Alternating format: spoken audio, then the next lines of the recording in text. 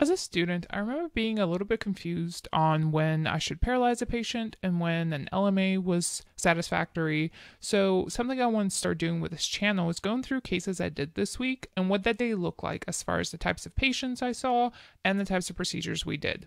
Today, I'm going to discuss my bronchoscopy cases I did a couple weeks ago. As a reminder, the type of anesthetic we choose for a case is dependent on two factors: the patient and the surgeon, and obviously the procedure type, which kind of falls under the surgeon category.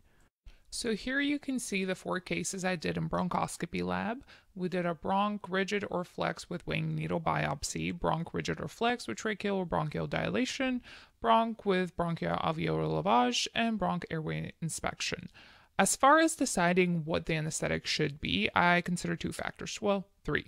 1, the patient. Is there any reflux? Do I have any fear of them aspirating? That's first and foremost. 2, what does the surgeon need? There are some cases that could be an LMA, but due to the surgeon, they're going to be in tube because you're just going to have a simpler, easier time. With bronchoscopy, we tend to use AirQ LMAs if the surgeon allows, or the patient allows, or 8.0 ET tubes. The bigger ET tubes are used for them to be able to pass their instruments and do whatever it is that they need to do in those lungs. Each institution tends to have their own unspoken rules for the neuroscience and the ORs and what they expect of anesthesia. These are simply our unspoken rules. As far as the AirQ goes, the 8.0 ET tube, your providers might have different expectations of you, so just make sure to clarify. So you can see I listed out some important takeaways from the patient's H&P, ones that would be of most concern to me when I'm pre-oping them. The first patient had several autoimmune disorders, so with that, I considered the use of steroids and avoiding steroids. Second patient had chronic kidney disease, so with them, I didn't want to use any long-acting agents because BronchLab tends to have pretty quick procedures, and with end-stage renal disease patients, you cannot predict how quickly they're going to metabolize certain longer-acting agents or medications such as Versed. So I want to stick to quicker metabolized medications like fentanyl and avoid Versed and Dilaudid. Again, that is my practice. Other people do it differently. To this patient, I gave Precedex and I gave fentanyl. And I'll go over more in depth here in a second. Third patient was a young female with cystic fibrosis. The most important thing when I discuss this with my student is I asked what are some things that you might want to give her, what are some considerations you might want to do, and we'll discuss that here shortly. But one thing my student said is that we might give Robenal for secretions. This is not correct. And I just want to point this out because I can see how the misconception can be made, and no shame to my student. She did a wonderful job. We had a great day.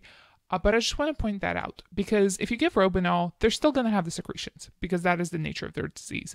All you're going to end up doing is thickening those secretions and making them more difficult for them and possibly complicate your situation. And the fourth patient, most notable thing about his H&P, he had a T-tube and he's had several procedures, but the most concerning thing for us was the 156 kilos. When you see a patient this morbidly obese in a quick procedure, you're worried about giving them too much and then struggling with their airway when they're done with this quick procedure. So that's something you want to consider. So here you can see that we placed an LMA for all of our patients. We need to place larger sized LMAs for everyone if they can tolerate it. So we placed a 4.5 AirQ in everyone. The first patient got 2 milligrams of Versed in pre-op. She got a standard induction, so lidocaine propofol, LMA was placed, and she had a propofol infusion. In our bronch labs, we tend to run propofol infusions because the airway is open half the time, so you constantly have seal leaks, you have to run higher flows, so you have a chance of not providing adequate anesthesia if you use a volatile anesthetic because of these factors.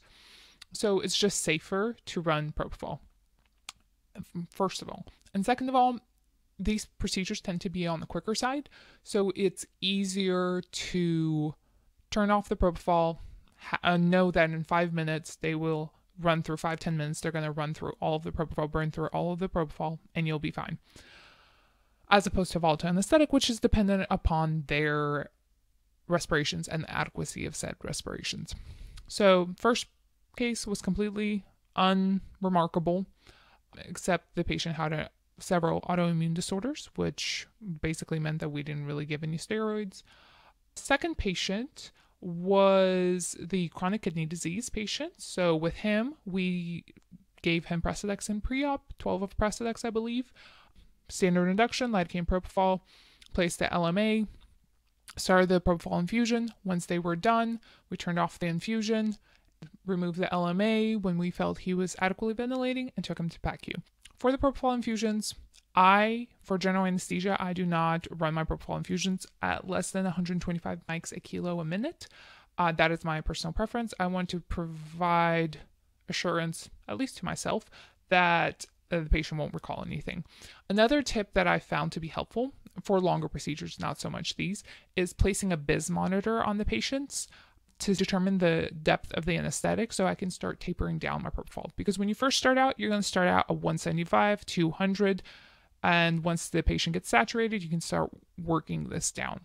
And I believe there is a Stanford article that I've quoted in previous videos that talks about the approach to weaning down your propofol. I believe it was the interior-posterior case that I did not too long ago. I know the BIS monitor is controversial and a lot of providers hate it, but since it's a tool in our arsenal, I like to stick it on the patients, especially if I'm doing straight TIVAs, just to determine the depth of anesthesia. It's just another tool. I don't have to follow the numbers. So third patient is the one with the cystic fibrosis. So she had extreme anxiety. So she said before we could take her back, we had to give her 4 milligrams of Versed, 50 milligrams of Benadryl, and 100 of fentanyl, and 20 of Precedex. So that is what she received in the pre-op area, and it did not faze her. Once we got her to the OR, I went ahead and hooked up her propofol infusion and did not start it. We got the monitors on. We started the propofol infusion, and we just did blow-by O2. So the mask was not on her face. It was just kind of beside her. And she tolerated that pretty well. Then she dozed off once we gave her the induction drugs, lidocaine and propofol, and we placed the LMA. Once they were done procedure, it was a very quick procedure. Once they were done, we removed that LMA, made sure her respirations were adequate, and then took her to the PACU just to prevent any kind of PTSD or any kind of psychiatric reaction to being in the OR and seeing all the equipment, because she had very, very bad PTSD. So with the last patient is when things got interesting. So on this last patient, he was 153 kilos, I believe. 156 kilos. And so we wanted to try the drug byfavo on the cystic fibrosis patient, but she politely declined. She just wanted to go with the tried and true, and I understand because she had very bad PTSD. So on this patient, we decided to try byfavo. I have not used remimazolam in my practice. This was my first time using it. We had an in-service maybe a year and a half ago on how to use remimazolam, and since then we hadn't really gotten to use it, myself and my coworkers, because our patient population didn't really meet the requirements. And I wanted to gauge the effectiveness of remimazolam solely without any kind of adjuncts. So we gave 2 milligrams of byfavo in pre-op. The patient, he was very familiar with anesthetics. He had multiple anesthetics. He knew Versed. He knew how drugs were supposed to make him feel. And he said that that was about how he felt with 2 of Versed. So we took him to the OR. We hooked up all the monitors. I gave him an induction dose of 5 milligrams of byfavo, and we just observed. He acted as you would expect someone to act once they received 4 or 5 milligrams of Versed. He was drowsy but arousable. His airway was not compromised. So I started working in 2 to 3 milligrams every minute or two to try to get him to an inductible state so we could place the LMA safely.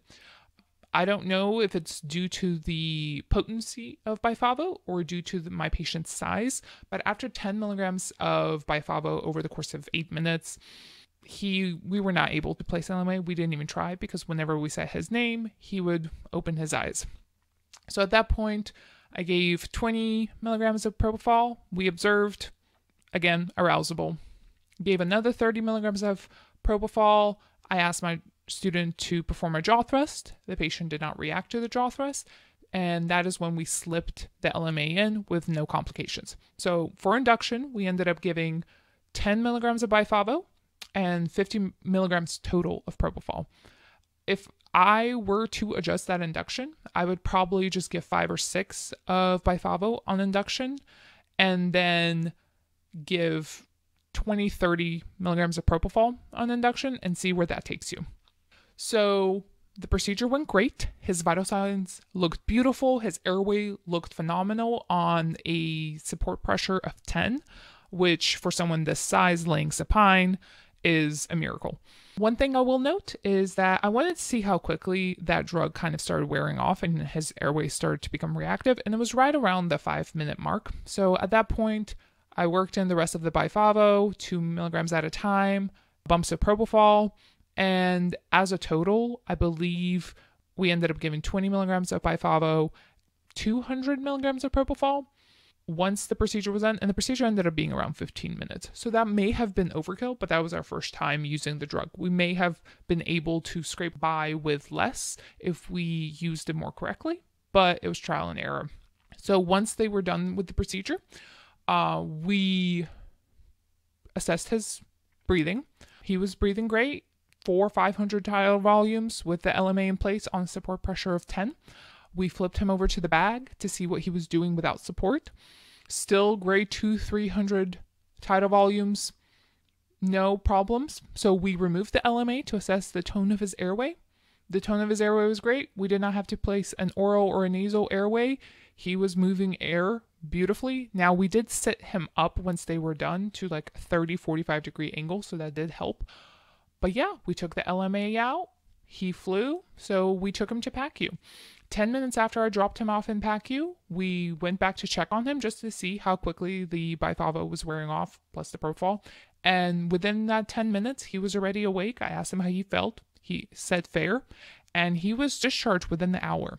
My impression of byfavo: although it is not the most efficient drug in terms of speed, the way you picture an induction looking, the fact that this large patient with a lot of comorbidities was discharged within an hour of being dropped off in PACU with no complications. We did not have to place any kind of airways in him besides the LMA for the procedure, is phenomenal. I would trial byfavo more in bronch to figure out the correct dosage formula for certain patients. But overall, my impression of byfavo is positive. I had a coworker the following week use byfavo in bronch lab, and it did not go as planned. And funny enough, it was the same student.